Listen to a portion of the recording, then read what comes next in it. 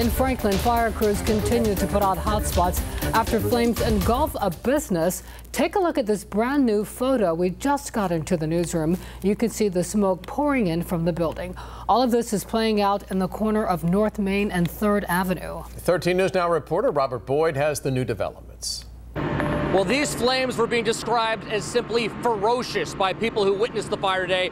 Some say they were about 50 feet in the air. Now take a walk with me. We'll show you. It's still a very, very active scene out here, and it probably will be for much of the evening. It's this building right here the firefighters are singling out. As you can see, they're spraying water from above from multiple locations, trying to put out any last hot spots. Still a lot of smoke billowing into the air. Now that building you're looking at, it's a used furniture store. It caught on fire around 2 o'clock this afternoon. Now fortunately, everyone inside the store was able to make it out in time. The people inside are calling it an electrical fire. That is still under investigation by the fire department out here.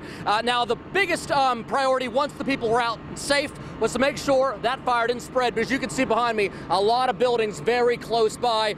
We spoke to the man who owns this white building right across the street. He said he's already had one heart attack in his life. He didn't want to have a second one.